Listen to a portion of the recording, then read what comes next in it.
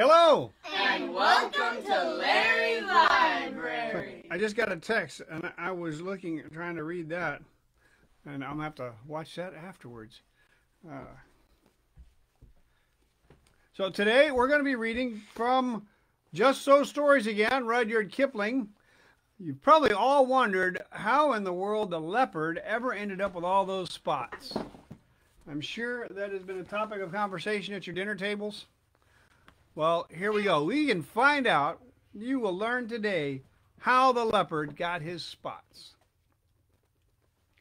In the days when everybody started fair, best beloved, the leopard lived in a place called the high veld. Remember, it wasn't the low veld, or the bush veld, or the sour veld, but the exclusively bare, hot, shiny high veld, where there was sand and sandy-colored rock and exclusively tufts of sandy yellowish grass. The giraffe and the zebra and the eland and the kudu and the hartebeest lived there, and they were exclusively sandy, yellow, brownish all over. But the leopard, he was the exclusivest, sandiest, yellowest, brownest of them all, a grayish, yellowish, caddy-shaped kind of beast, and he matched the exclusively yellowish, grayish, brownish color of the high veld to one hair. This was very bad for the giraffe and the zebra and the rest of them, for he would lie down by a exclusively yellowish, grayish, brown stone or clump of grass. And when the giraffe or the zebra or the eland or the kudu or the bush buck or the bonty buck came by, he would surprise them out of their jumpsome lives. He would indeed. And also, there was an Ethiopian with bows and arrows, a exclusively grayish, brownish, yellowish man he was then, who lived on the high veld with the leopard.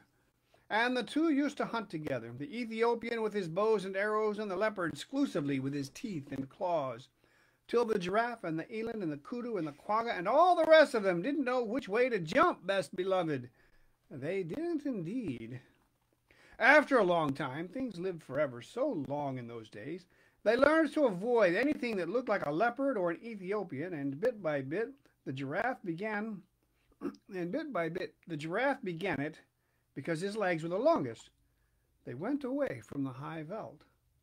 They scuttled for days and days and days till they came to a great forest exclusively full of trees and bushes and stripy, speckly, patchy, batchy shadows, and there they hid. And after another long time, what with standing half in the shade and half out of it, and what with the slippery, slidey shadows of the trees falling on them, the giraffe grew blotchy, and the zebra grew stripy, and the eland and the kudu grew darker with little wavy gray lines on their backs like bark on a tree trunk. And so, though you could hear them and smell them, you could very seldom see them, and then only when you knew precisely where to look.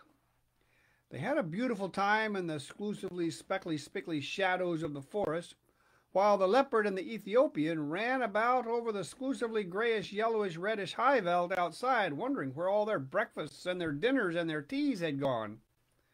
At last, they were so hungry that they ate rats and beetles and rock rabbits, the leopard and the Ethiopian, and then they had a big tummy ache, both together.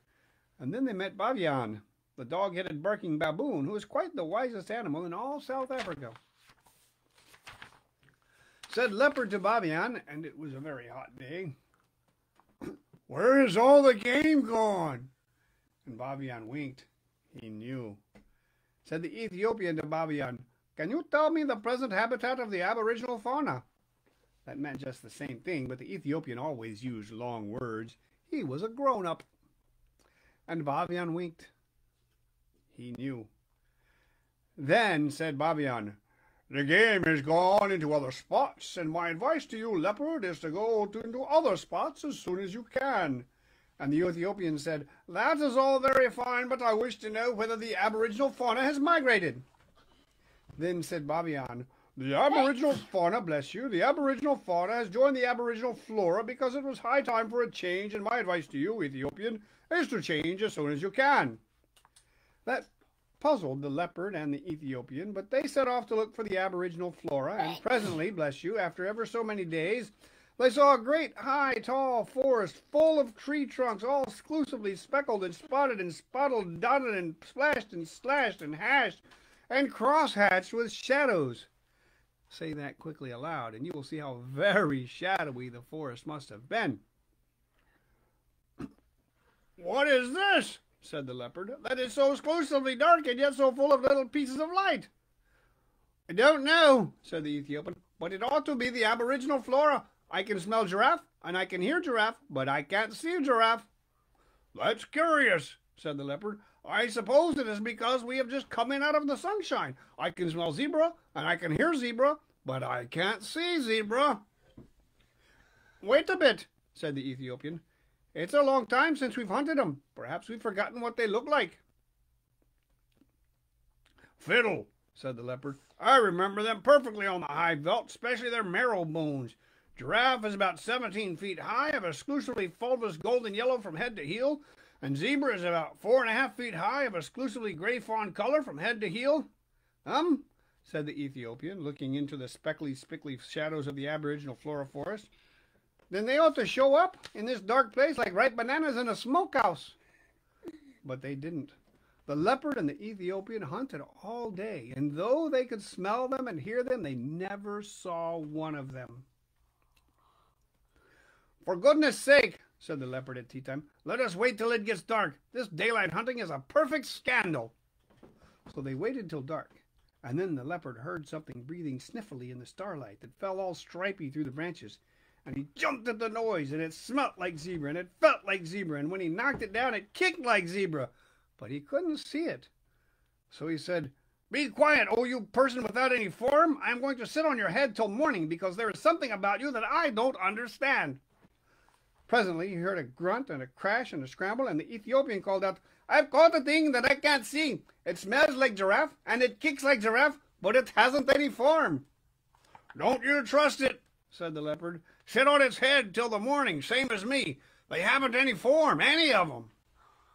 So they sat down on them hard till bright morning time, and then Leopard said, What have you at your end of the table, brother? The Ethiopian scratched his head and said, It ought to be exclusively a rich fulvous orange tawny from head to heel, and it ought to be giraffe, but it is covered all over with chestnut blotches. What have you at your end of the table, brother? And the leopard scratched his head and said, It ought to be exclusively a delicate grayish fawn, and it ought to be zebra, but it is covered all over with black and purple stripes. What in the world have you been doing to yourself, zebra? Don't you know that if you were on the high veld, I could see you 10 miles off? You haven't any form. Yes, said the zebra, but this isn't the high veld. Can't you see? I can now, said the leopard, but I couldn't all yesterday. How is it done? Let us up, said the zebra, and we will show you. They let the zebra and the giraffe get up, and zebra moved away to some little thorn bushes where the sunlight fell all stripy, and giraffe moved off to some tallish trees where the shadows fell all blotchy. Now watch, said the zebra and the giraffe. This is the way it's done. 1, 2, 3. And where's your breakfast? Leopard stared, and Ethiopian stared, but all they could see were stripy shadows and blotched shadows in the forest, but never a sign of zebra and giraffe. They had just walked off and hidden themselves in the shadowy forest. Hi, hi, said the Ethiopian. That's a trick worth learning. Take a lesson by it, leopard. You show up in this dark place like a bar of soap and a coal scuttle. Oh ho, said the leopard. Would it surprise you very much to know that you show up in this dark place like a mustard plaster on a sack of coals? Well, calling names won't catch dinner, said the Ethiopian. The long and the little of it is that we don't match our backgrounds. I'm going to take Babian's advice. He told me I ought to change, and as I've nothing to change except my skin, I'm going to change that. What to? Said the leopard, tremendously excited. To a nice working blackish brownish color with a little purple in it and touches of salty blue, touches of slaty blue. It will be the very thing for hiding in hollows and behind trees. So he changed his skin then and there, and the leopard was more excited than ever. He had never seen a man change his skin before. But what about me? He said when the Ethiopian had worked his last little finger into his fine new black skin. You take Babian's advice too. He told you to go into spots. So I did, said the leopard. I went into other spots as fast as I could. I went into this spot with you, and a lot of good it has done me. Oh, said the Ethiopian, Babian didn't mean spots in South Africa. He meant spots on your skin. What's the use of that? Said the leopard. Think of giraffe, said the Ethiopian. Or if you prefer stripes, think of zebra. They find their spots and stripes give them perfect satisfaction.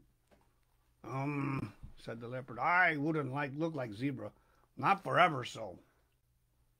Well, make up your mind, said the Ethiopian, because I'd hate to go hunting without you, but I must if you insist on looking like a sunflower against the tarred fence. I'll take Spots then, said the leopard, but don't make 'em too vulgar big. I wouldn't look like Giraffe, not forever so. I'll make 'em with the tips of my fingers, said the Ethiopian. There's plenty of black left on my skin still. Stand over. Then the Ethiopian put his 5 fingers close together. There was plenty of black left on his new skin still, and pressed them all over the leopard, and wherever the 5 fingers touched, they left 5 little black marks, all close together. You can see them on any leopard skin you like, best beloved. Sometimes the fingers slipped, and the marks got a little blurred, but if you look closely at any leopard now, you will see that there are always 5 spots of 5 fat black fingertips. Now you are a beauty, said the Ethiopian. You can lie out on the bare ground and look like a heap of pebbles. You can lie out on the naked rocks and look like a piece of pudding stone. You can lie out on a leafy branch and look like sunshine sifting through the leaves. And you can lie right across the center of a path and look like nothing in particular. Think of that and purr. But if I'm all this, said the leopard, why didn't you go spotty too? Uh-oh. There's an N word in this book. Oh, plain black's best for, me, said the Ethiopian. Now come along and we'll see if we can't get even with Mr. 1, 2, 3, where's your breakfast? So they went away and lived happily ever afterward, best beloved, that is all. Oh, now and then you will hear grown-ups say, can the Ethiopian change his skin or the leopard his spots? I don't think even grown-ups would keep on saying such a silly thing if the leopard and the Ethiopian hadn't done it once. Do you? But they will never do it again, best beloved. They are quite contented as they are. Thank you very much. This has been Larry's Library. I hope you enjoyed that. Bye, Uncle Kevin. Leave a comment if there's anything you'd like to hear next. I've been thinking if how the cheetah got his spots. I don't know about that. I haven't seen that book. Maybe I have to write one. They have rings, not spots. Okay. Have a good night. Keep your hands clean. This has been Larry's Library. I forgot they had wings, not spots.